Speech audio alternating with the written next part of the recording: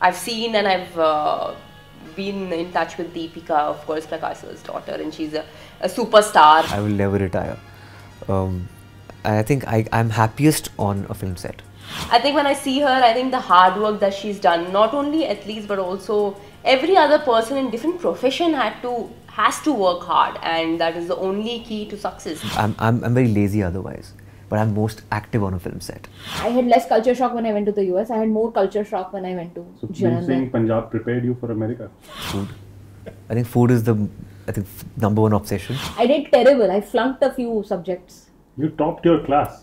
In the first semester, I flunked. वो cake है? Yeah, you want it? Career threatening.